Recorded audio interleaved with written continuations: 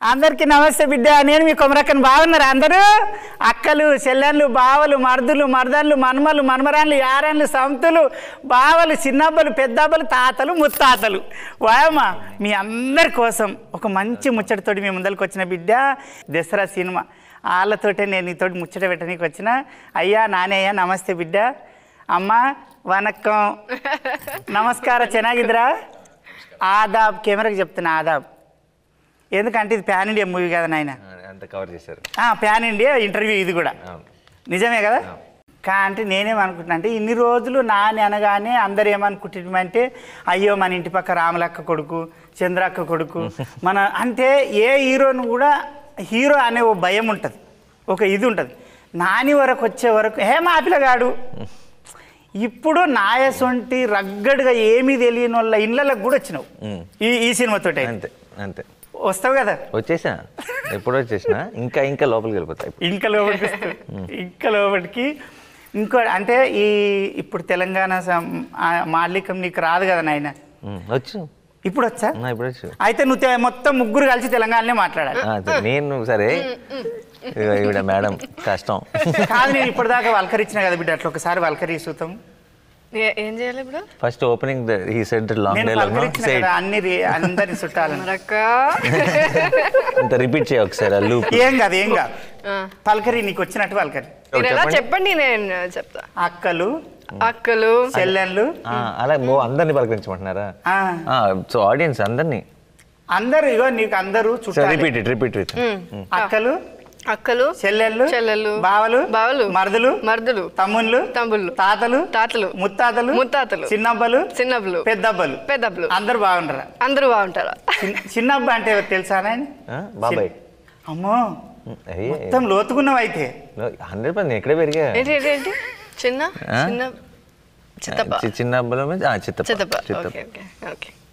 మరి తెలంగాణ సంస్కృతిని, సాంప్రదాయాన్ని ప్రపంచం గూగుల్లో ప్రపంచం మొత్తం సెర్చ్ చేసేటట్టు చేసిరు బిడ్డ మీరు.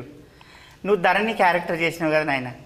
ఆ క్యారెక్టర్కి పోనీకి ఎన్ని రోజులు అయింది? అందుకెళ్ళి బయటికి రానికి ఎన్ని రోజులు పడుతుంది?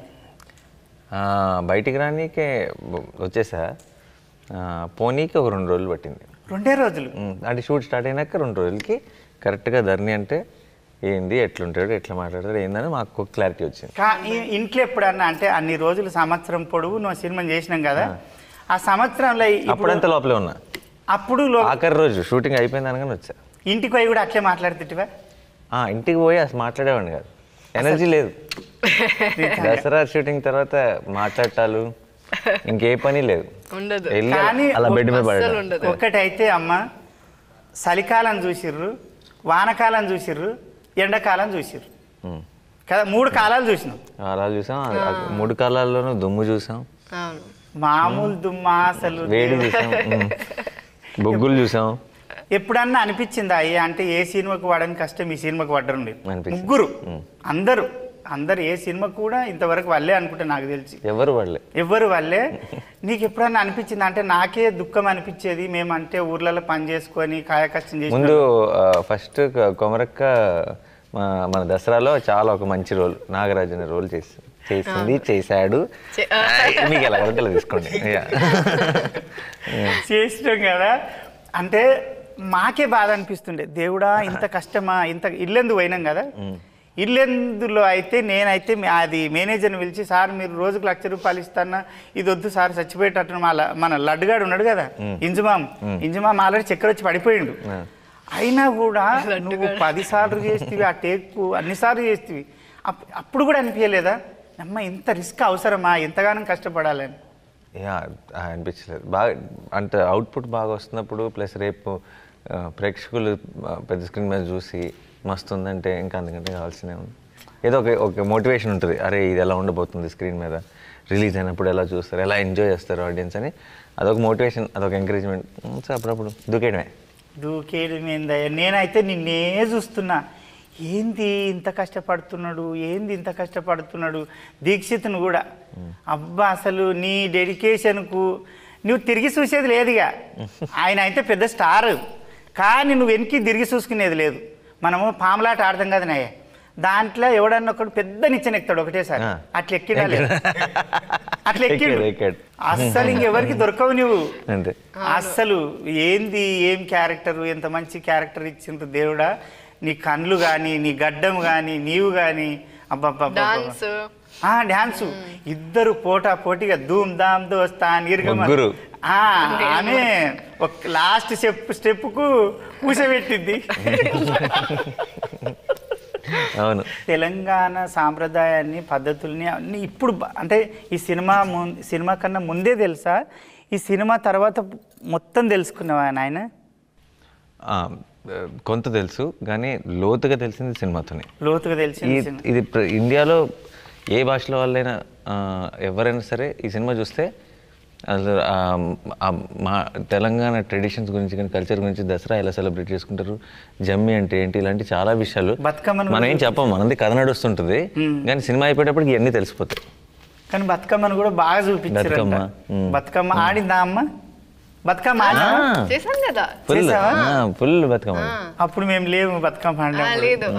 బతుకమ్మ చేశాను, తర్వాత ఒక మంచి సీన్ కూడా ఉంది, బ్యూటిఫుల్ సీన్, చాలా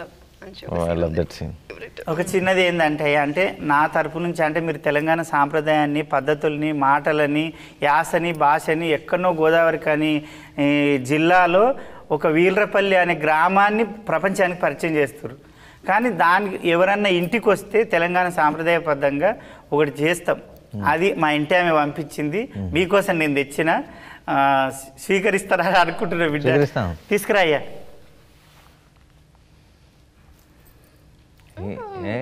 ఈయనెవరు క్యూట్గా ఉన్నాడు?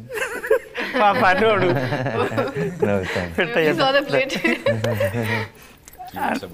ఇది మీ చెల్లెలు ఇచ్చింది. నువ్వు అంటే సినిమా బ్లాక్ బస్టర్ అవుతుంది. చిన్న పెట్టక్క పెట్టచ్చాము.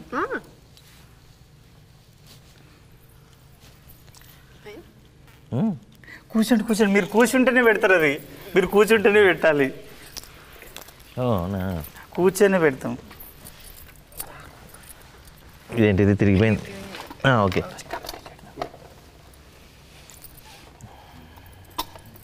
ఇది నా తరపు నుంచి. కూర్చోవాలి తల్లి, నువ్వు కూర్చోవాలి బంగారు తల్లి. తీసుకోవాలి. Thank you. నువ్వు కలకాలం చల్లగా బతకాలి, నువ్వు ఇట్లే ఉండాలి, పెద్ద స్టార్ అయ్యి సంతోషంగా ఉండాలని దీవిస్తున్నాము. అబ్బాయిలకి ఇదే డిసడ్వాంటేజ్, మనకు పొట్టి చీర వస్తుంది, మనకు టవల్ వస్తాయి.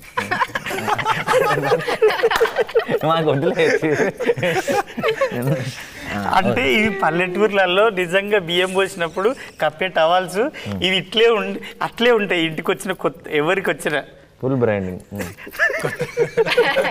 Full sales. ఇప్పుడు రేపు మీ ఊర్లో ఇది ఎక్కడ చేశారు? ఇది ఇక్కడ real value quality gold medal towels.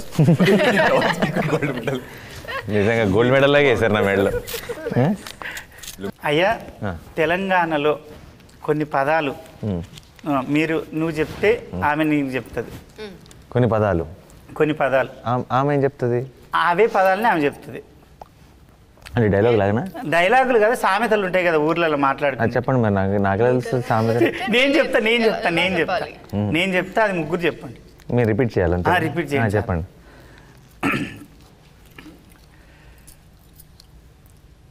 అత్త కోడలికి బుద్ధి చెప్పి తెడ్డు నాకిందంట. అత్త కోడలికి బుద్ధి చెప్పి తెడ్డు నాకిందంట. నువ్వు చెప్పమ్మా. అంటే ఒక నిమిషం, దీని సామెత మీనింగ్ ఏంటి? మీనింగ్ ఏంటంటే అత్త బుద్ధి చెప్పిందంట. అంటే కూర కలిపేటప్పుడు ఇట్లా నాకి చూడకమ్మా ఎంగిల్ అవుతుంది, నాకి చూడకని బుద్ధి చెప్పిందంట.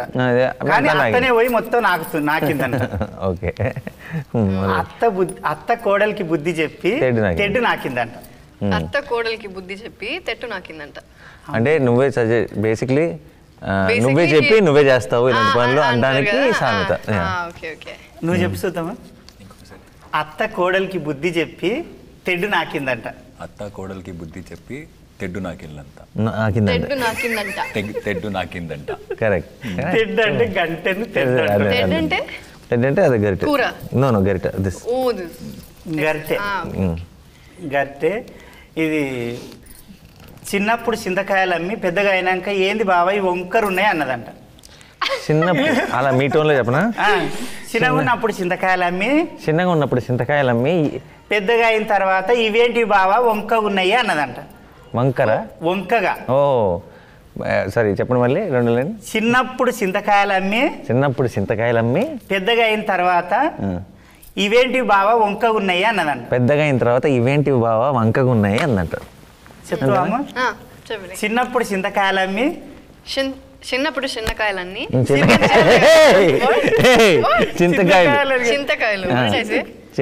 చిన్నకాయలు వేసాడు. చిన్నప్పుడు చింతకాయలన్నీ చిన్నప్పుడు చింతకాయలన్నీ చిన్నప్పుడు చింతకాయలు అమ్మి పెద్దగా అయిన తర్వాత ఇవేంటి బావా వంక ఉన్నాయి అన్నదంట. ఇవేంటి బావా వంక ఉన్నాయి వంకగా ఉన్నాయి. ఇదేంటి బావా వంకగా ఉన్నాయి అన్నిందంట.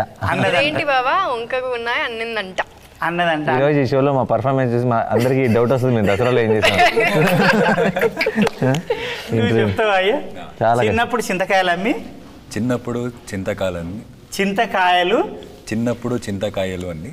అన్ని చిన్నప్పుడు చింతకాయలు అమ్మి పెద్దగా అయిన తర్వాత ఇవేంటి బావా వంక ఉన్నాయి అన్నదంట. పెద్దగా అయిన తర్వాత ఇదేంటి బావా వంకగా ఉన్నాయి అన్నిందంట. అంటే ఆ పిల్ల చిన్నగా ఉన్నప్పుడు అన్ని చింతకాయలే అమ్మిందంట రోజు. కొంచెం డబ్బు అవి so imli. So when she was a kid she sold from then she sold imli only, but when she grew up she is saying it since what are this, why are they all cross and all, you understood? అంటే మనిషి behaviour లో అంత తేడా వచ్చిందని అర్థం. Now you are acting off like as if you don't know types. No, not you. Meaning of it. పిచ్చి నా గురించి ఏదో చెప్తాను. గుమ్మడికాయ దొంగ భుజాలు తడుముకున్నాడు. ఈ సామెత గుమ్మడికాయలు తగ్గేవారంటే భుజాలు తడుముకుంటాను. ఎవరి గురించి అంటే నువ్వే ముందే నీకు నువ్వే అనుకుంటున్నావు. సినిమా మొత్తం చాలా బాగుంటుంది. కానీ ఇంకొకటి జనాలకి ఏమైందంటే నువ్వు ఆడ ముడతాలకు పవలు కట్టుకొని తిరుగుతున్నావు, గల్ల గల్ల గల్ల అంటుంది. నాని మొత్తం తాగుటనే ఉంటాడా ఏంది సినిమాలో అంటున్నారు. తాగుతావా తాగవా? తాగుతాను, తాగనిది కూడా ఉంటుంది, అన్నీ ఉంటాయి. అంటే నీ దోసగాళ్ళు ఉంటారా ఆయనలా? ఎంత దోస్తుగాళ్ళు? మీ గురించే క్వశ్చన్.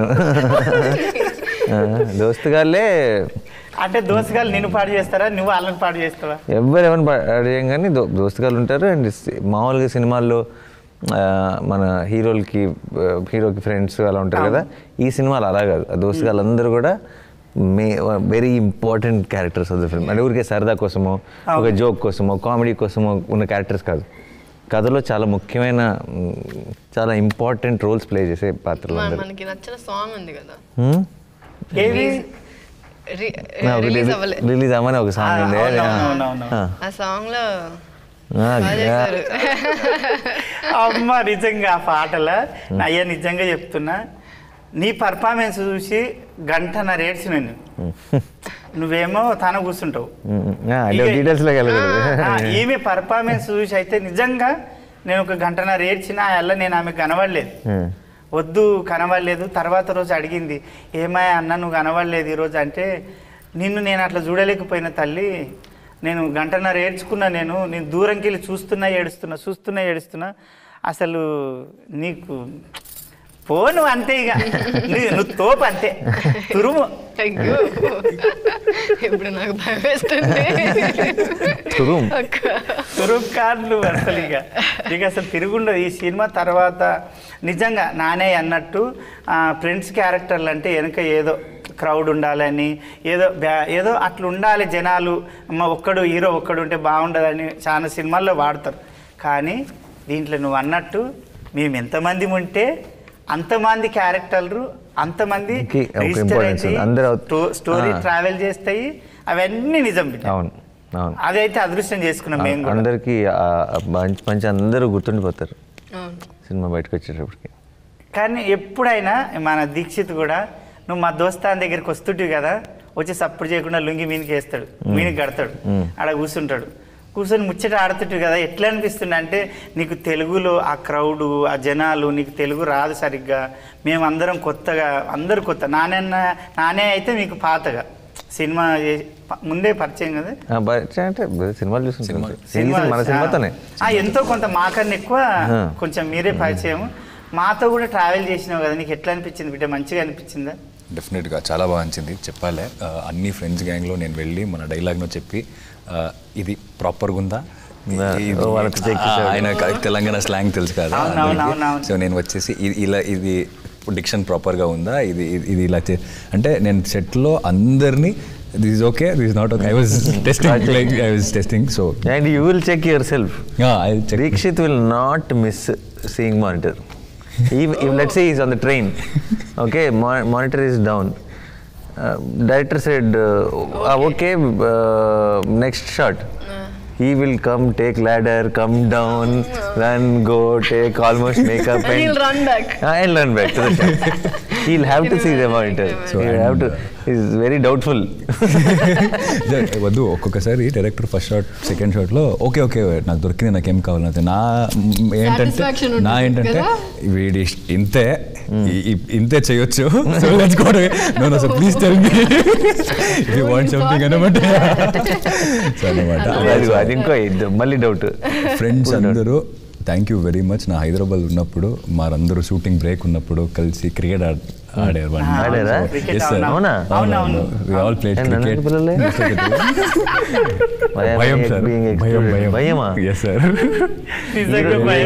విలన్ కాదు,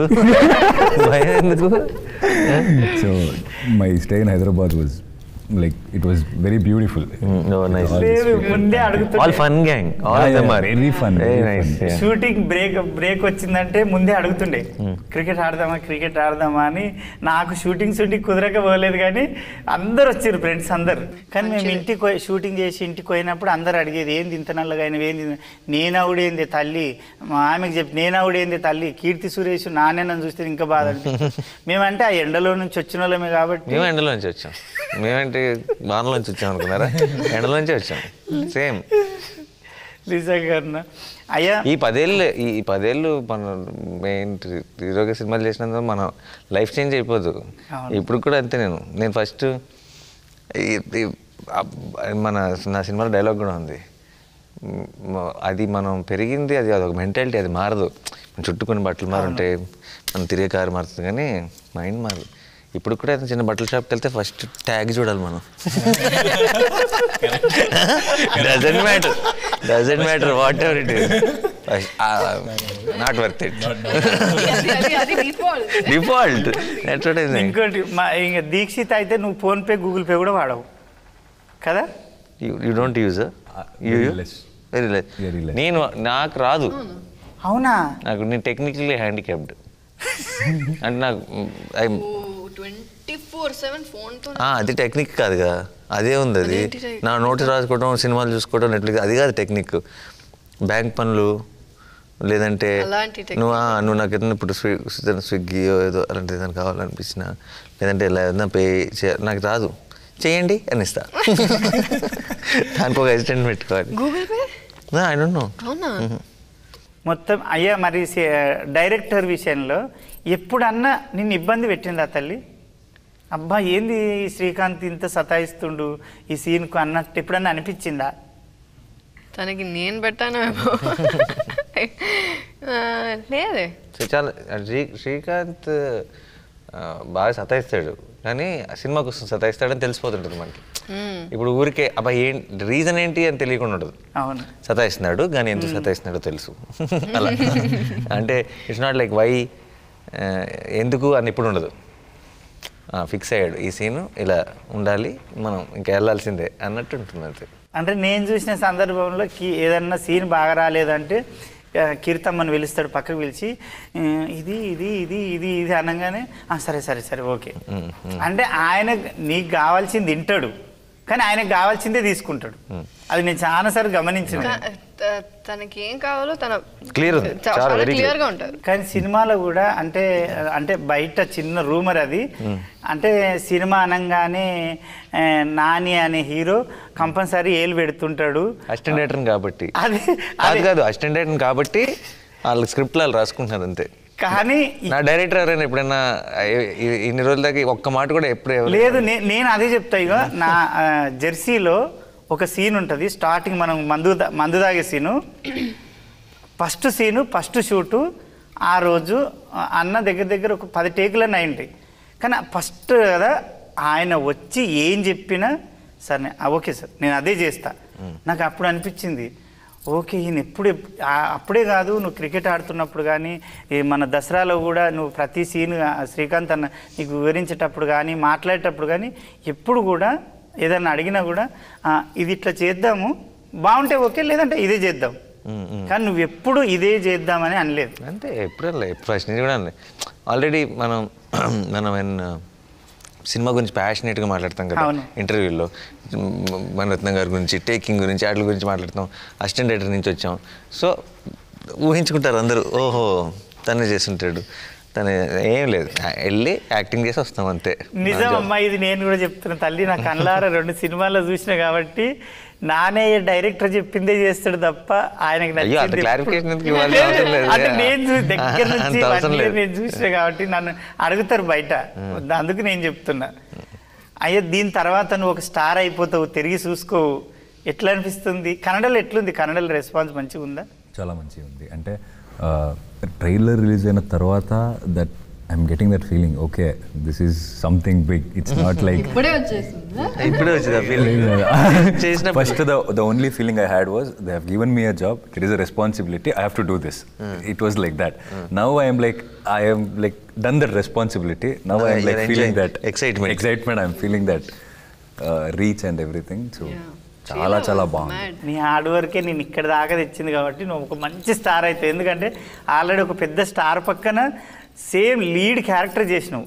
అది మామూలు క్యారెక్టర్ కాదు, అసలు సూపర్ క్యారెక్టర్, మామూలు క్యారెక్టర్ కాదు అయ్యి. అబ్బా అసలు నువ్వు నానే మనిషి, చాలా మంచిగా. ఇంకోటి మహానటి, ఇద్దరి మధ్యలో మహానటి.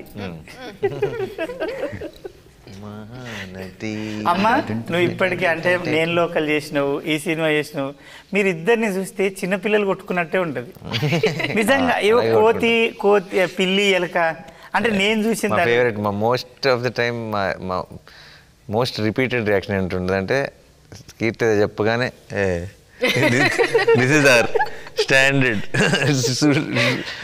షూట్లో కూడా ఇలా కూర్చుంటాం కదా బాగా కాదు అని అంటే యుల్ గెట్ మేకింగ్ వీడియోలు చూస్తే 4 దొరుకుతాయి గ్యారెంటీగా. డాన్స్ చేసిన రోజు అన్న వచ్చి అమ్మ ఆపు ఆపు ఆపు ఇంత వద్దు నీది ఇలా ఉంటుంది నాది కొట్టడం అని ఇలా తోస్తాను. ఇన్ని సినిమాలు చేసావు కదమ్మా, ఎంతో మంది హీరోలతో చేసినావు కదా, అందులో నీకు బాగా నచ్చిన హీరోలు ఎవరు? బాగా వీళ్ళతోటి అయితే ఉంటుంది, ఫ్రీగా ఉంటుంది, కంఫర్ట్ జోన్ ఉంటుంది, వీళ్ళు అయితే ముద్దుగా ఉంటారు. ఏం చెప్పి అంటే నీకు మంచిగా ఫ్రీగా ఇట్లా పిల్లి ఎలకలాగా కామెంట్ చేయరు అంటే మీరు ఇద్దరు. ఇగో నేను క్యారివాన్ కాడ కానీ సెట్లో కానీ మీరు ఎక్కడ చూసినా ఎంత మంచిగా అంటే మీకు పెళ్ళి పిల్లలు అన్నీ మర్చిపోతావు, నువ్వు సంసారాన్ని మర్చిపోతావు. అట్లా మర్చిపోతావు కాదు, అట్లా కాదు అంటే మీరు ఎంత బాగా అంటే బాధలన్నీ